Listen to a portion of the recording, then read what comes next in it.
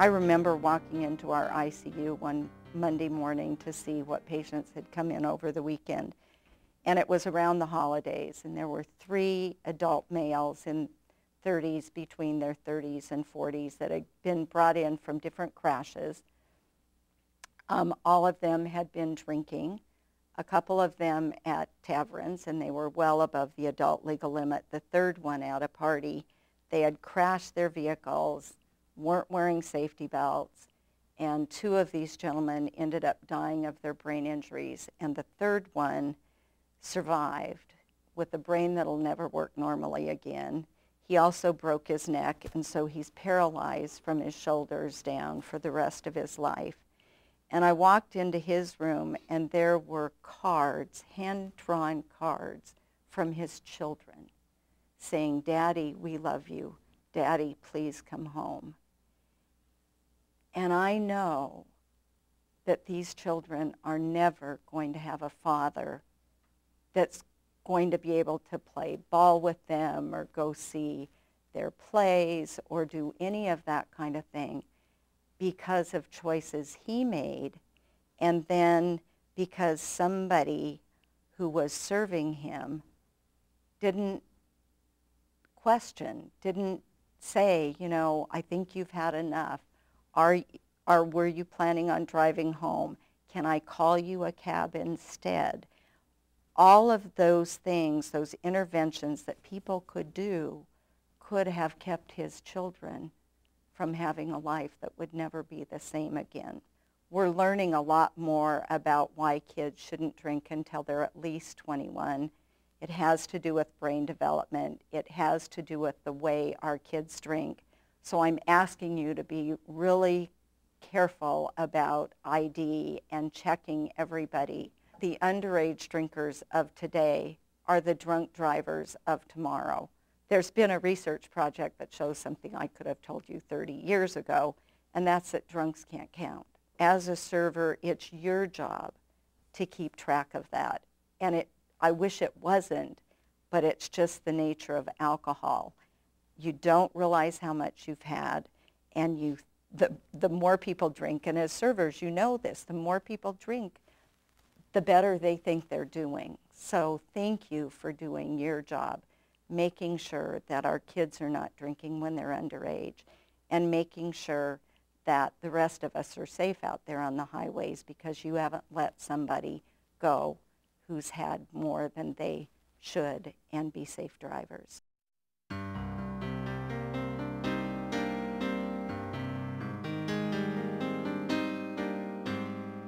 My main focus while I was a motorcycle officer was investigating traffic crashes, issuing citations for violations of various traffic laws, and also enforcing DUI and drunk driving. On January the 6th of 2002, very unfortunately, I did find a drunk driver. I was traveling southbound on Sandy, and a drunk driver was traveling eastbound on Oak Street and missed the stop sign, and I did not have a stop sign. As the car came through the intersection, I impacted right in front of the driver's door, flew over the car, and hit what I believe was about 21 feet away on my head. The police report was stamped fatal, so they expected me to be killed. Again, the driver that I actually ran into had been out drinking most of the night with her friends. She was a young 21-year-old woman. Had been out drinking most of the night with her friends, had also visited 2 taverns and was served at both taverns, was extremely intoxicated, and had been smoking marijuana as well. When they finally did the blood draw on the warrant on her at the hospital, was about an hour and a half later, she was still a 1.7. So that was over twice the legal limit. On top of that, she had been smoking marijuana. So she was very intoxicated. My life changed severely on that day. I was in a coma for a week. After waking up from my coma, I didn't know who I was. I didn't know what had happened or anything. I didn't get to see my kids at all for 5 weeks because I was so physically scary looking that my wife didn't want my kids to get scared. She had just told the kids that Dad got hurt, he broke his leg, and he's in the hospital. I was in the hospital 2 months. I had 2 brain surgeries.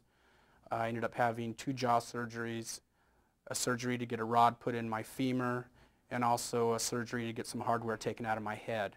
It's been 6 years now since I got hit, and to be honest with you, the first 3 or 4 years, it was very difficult to even get my life back on track again.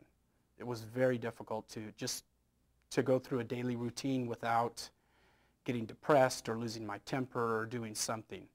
I have not been able to go back to work with the police bureau. I never went back after I got injured. I ended up getting medically disabled. The woman who hit me was, I don't know many people who could be a 1.7 and not be visibly impaired. It's easy to see. There's the slurred speech, there's the red bloodshot eyes, and I don't understand how she did get served, but she did, and the consequences were severe. Not only was my life very seriously impacted, I didn't do anything wrong. I was doing my job, and I got hit by a drunk driver. As far as servers, not only are you personally liable for the people that you overserve and go out and get into accidents and crashes, there's a moral responsibility as well. Think of the people that are not drinking and driving that are getting impacted by the drunk person's action that you're serving.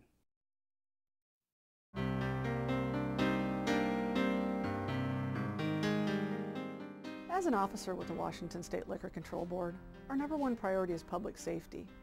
And how we ensure that is that we visit businesses and we speak with licensees and servers to ensure that they are not serving alcohol to minors. And if they see a person showing signs of intoxication, they remove their drink. Also, if misconduct is occurring, they take action to stop it. We take these violations very seriously, and they could result in the loss of a mass permit, jobs, and even the liquor license.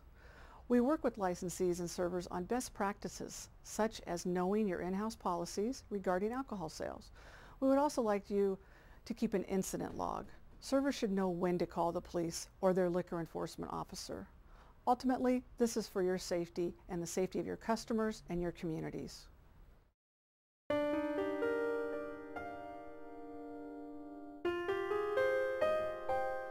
In 2004, we received a phone call about a young man who had recently graduated from Washington State University as an engineering degree, went drinking at a tavern just outside the city of SeaTac, and he was overserved. When he left the tavern that night, a King County trooper pulled in behind him, and he wasn't thinking very clearly. He sped off down the highway and was going underneath I-5, headed for a northbound 405, when he ran into a construction road crew. There was a young lady out there flagging. The front bumper of his car hit her right leg at about 95 miles an hour. He split her open like a wishbone. She had 7 kids at home, single mom. And when we went to talk to the servers and the owner of that establishment, I guarantee you there was a lot of concern in those faces. It's going to be important for you to think about when you're making your serving decisions what a jury is going to hear in a potential trial when you're sitting there in the defendant's chair for facing a big money judgment. The law in the state of Washington requires you not to serve anybody who's apparently intoxicated, but what does that mean? What does that mean in this case? Well, the witnesses are going to come in, they're going to sit in the stand, and they're going to say, I saw this person, the person who was driving the car, stumbling on the way to the bathroom. Another person's going to come in and testify, I saw this person's, or I heard this person's speech slur when he was ordering his drink. These are the sorts of things that a jury is going to listen to when they're trying to decide whether the person was apparently intoxicated or seemingly intoxicated or evidently intoxicated. And the jury is going to be asked to make a decision of whether or not you were guilty. The question then for you when you take the stand is going to be, given all this information, why didn't you notice that this person was evidently intoxicated?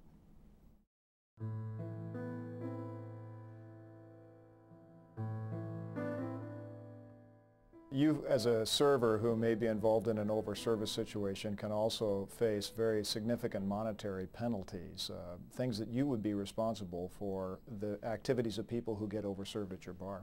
Let's say, for example, that someone is overserved and they get in their car and, as is not an untypical situation, they're driving home and they hit somebody in a crosswalk. You can be responsible for that person's medical expenses, which in a bad accident can be a lot of money. You can be responsible for the person's lost wages. If they're out for 2 or 3 months or longer, you can imagine that that adds up in a hurry. There's also pain and suffering for the person who is involved in the accident. So at the end of a fairly typical accident like that, you're into monetary expenses that are in the tens of thousands of dollars or even more that could be your responsibility.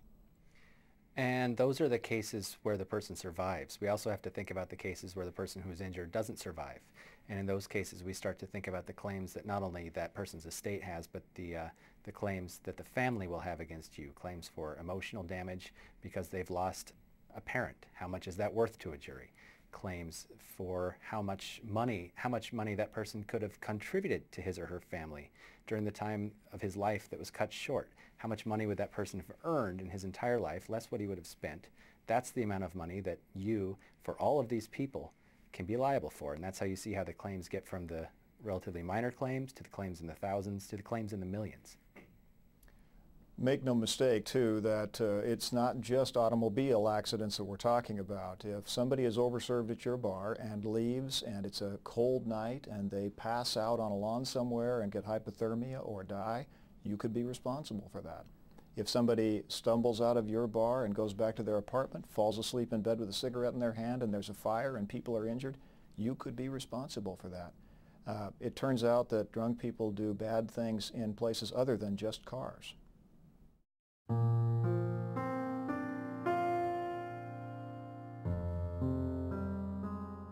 If you serve a defendant one last drink, you might receive a tip, but that defendant might be charged and convicted of a DUI, driving while under the influence.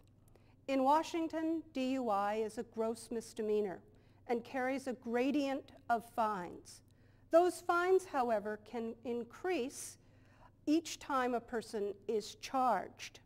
There are also statutory assessments that may double the amount of the fine. A defendant might pay up to $25,000 in costs, assessments, time off of work, which is money out of their pocket, thousands of dollars in attorney's fees, thousands of dollars in treatment fees. Plus, there are fixed statutory costs for the BAC fee, for the traffic safety penalty fee, and for a criminal conviction fee. In addition, a defendant must pay for the interlock, which is installed on their car and has a monthly charge. As an example, in King County, a defendant will have to pay an annual fee of $780 for probation services and additional amounts if they are on sentence compliance. These add up, some cases, to $25,000. You may get a tip, but the defendant, the person you served that last drink to, may pay a great deal more.